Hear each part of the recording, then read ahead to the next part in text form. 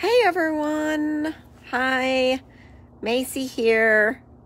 Yes, this is my outfit. This is not a Halloween costume. I have to be really careful this time of year because when I go out in my normal clothes, it can sometimes be misunderstood as a Halloween costume. Anyway, I'm so glad you're here. I'm so excited for the 5-day class coming up because how many of you would like to change some of the spooky stuff around dating?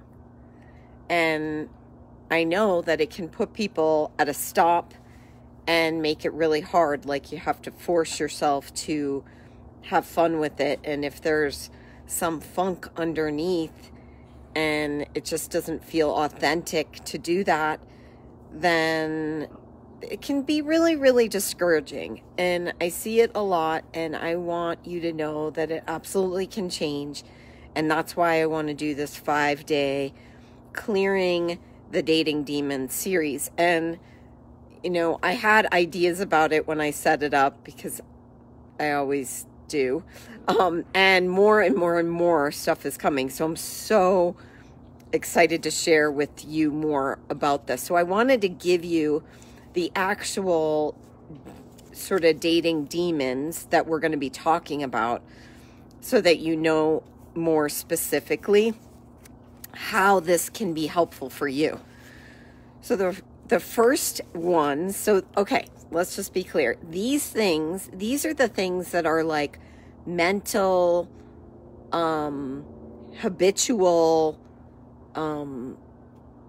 like just a human experience that can come up that if we kind of buy it as real and true or believe that this is what dating is, then it will absolutely make the process miserable. So I categorize 5 different things so that you can have the knowingness, have the information of, oh, okay, that's something I can change. Oh, okay. Yeah, I do that. And I'll give you tools to change that.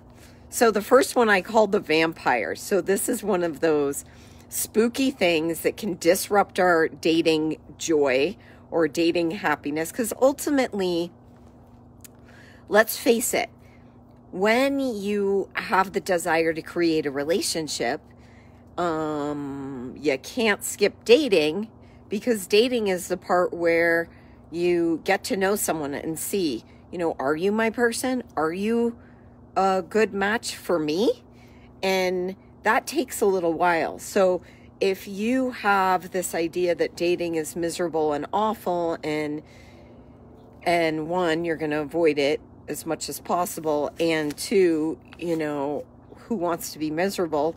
And 3, like, the quality of that, if you're going into it with this, I hate dating, it sucks, that's likely not the kind of relationship you're asking for. So when we're creating things in our life, we want to say, okay, what is it that I want to create? Okay, I'd like to have a really lovely, playful, kind, loving, sexy person in my life. And that energy is what you want to ultimately be able to have along the way. And so I'm going to share these 5 like different demon spooky things that hold you back. And then next week we're going to go into getting tools and practices to change that like that. So some will be like that. Some may take a little practice because some of these things are habits. So the first one I call the vampires. And the vampires are the distractions that are outside of you. So this is the stuff you engage in that keep you like from being able to have fun dating. So one of the biggest vampires can be overworking. Like, are you kind of one of the workaholic types, which, you know, I totally was this. I loved overworking. I still kind of find myself in that sometimes, which does take away from the living, the like doing the things that I want to do personally and with Larry. And so I have to be aware of that. So the vampires are those things outside of you. It may even be people. Do you have those energy vampire people in your life that kind of take your energy, whether it's work or a person or something else, that makes it hard to have room to and space in your life to connect with a beloved? So be aware of the vampires. That one is pretty much a simple choice, but we'll talk about it more. The second one I call the trolls and the goblins, and this is probably the most common. If you've heard stories about the trolls as a child, I always picture the bridge and the trolls living under the bridge.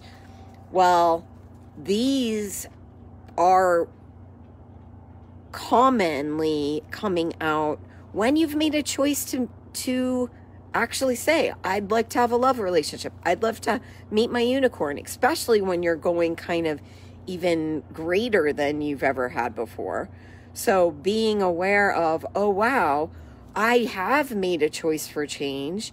And it could be other things. It could be like, oh, I want to get more fit. I want to lose weight. I want to eat healthier. Anytime you're asking to make kind of one of those big changes that deal with the matters of the heart or the physical body or spiritual path, then the trolls are going to see you rising up and go, no, and they're going to go, you're not good enough, no, and then like start doing their rant from below the bridge. So those are the inner critics, and they absolutely can hijack your life. So all of these I'm sharing, and all of these we're going to deep dive into next week, because when you can change this and stop the demons from being alive in your world, then you can have something different. So the third one, the demons. The demons, first of all, this can be a whole, probably month-long class if we wanted, but the demons are those beings, those entities that, kind of live through us. And that sounds kind of crazy, I know, but how many times have you found yourself kind of mimicking your mom's drama? Or how many times have you found yourself kind of reverting back to a younger you? So this is the space where we want to be aware of, oh, wow, I'm doing that thing my mom does around relationship, or I am mimicking the drama that, my best friend does around relationships. So it's kind of a cool space, because this is the area that most people haven't acknowledged. So, and also another big, huge one is when you're doing dating and online dating, you, as the amazing unicorn you are, being in this group, you are tapped into the entire consciousness matrix. So if you say, oh, I'm going to go online dating, you may be aware of all of the judgments, all of the funk of all of the people on there. And so when we can get some tools here, then what's really great is you get to have you back. So this one, we're going to be doing a couple different things around this, so that you aren't kind of functioning like you're on a leash and being pulled here and there by all of the different awarenesses you have, and actually mimicking other people's realities when it's not actually true for you. Okay? Hopefully that makes sense. If any of this is ringing true, say hello and post below. I'd love to hear what you find are your biggest sort of dating demons. Okay, so we got two more. The fourth one are the ogres. I love this one. The ogres are those giant monsters in your world where you are convinced that it's bigger than you. So this stuff can be where you may go into some hopelessness. It may seem like, oh, I live, well, where I live, there are no good ones. It can be like this kind of broader thing. Oh, I'm too old. It's kind of a combination of the inner trolls, but it's when we're really believing that this is just how it is. This is just how it is stuff.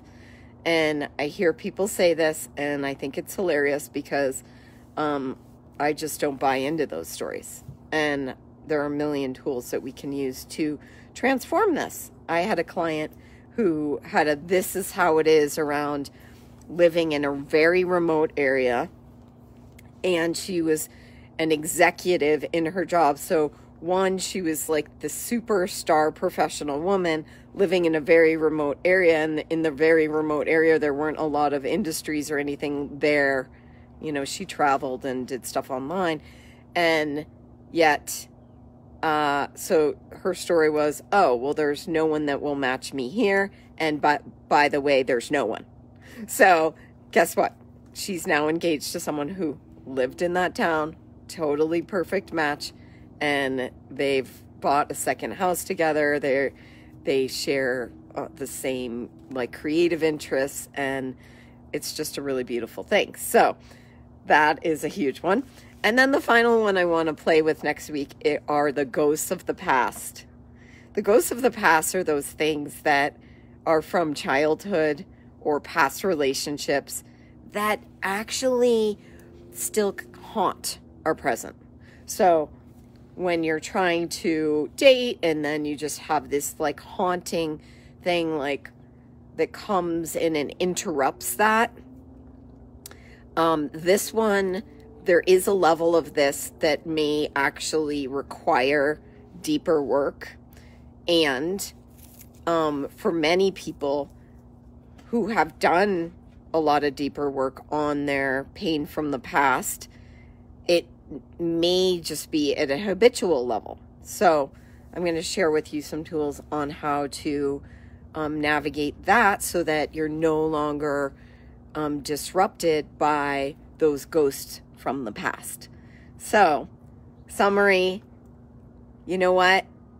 This is the time of year I know is really powerful for meeting people because we're heading into the holiday seasons. There's a lot of coziness and awareness that, wow, it'd be fun to spend the holidays with someone. So things are alive right now. So I'd love to be able to give you some tools so that you could have some fun dates this before the end of the year and make 2022 the year to go from 1 to 2. And the other, so these 5 areas, the vampires, the inner trolls, the energetic demons, the ogres, and the ghosts of the past, all of these areas are areas that we can be present with in a different way so that you can actually have fun dating. Because the quality of the journey is the energy of what you'll receive. So I know that you don't want to have like some spooky, funky, heavy relationship. This is your chance to change that and create something different. So let's play with this. Join me. Nothing to register for, nothing to pay for. I'm totally gifting this to you. Come, please invite your friends. I'd like to have as many people in here as possible. So invite your friends and we'll see you in here next week starting Monday at 1 p.m. Mountain Time. See you here. Bye.